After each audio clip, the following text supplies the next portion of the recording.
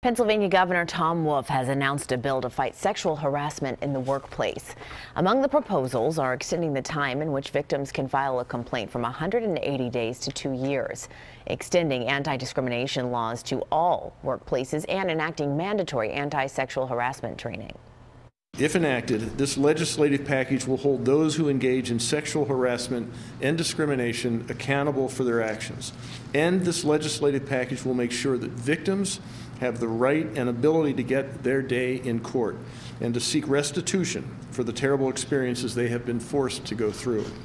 Also today, the Wolf administration launched a website where employees can report workplace sexual harassment.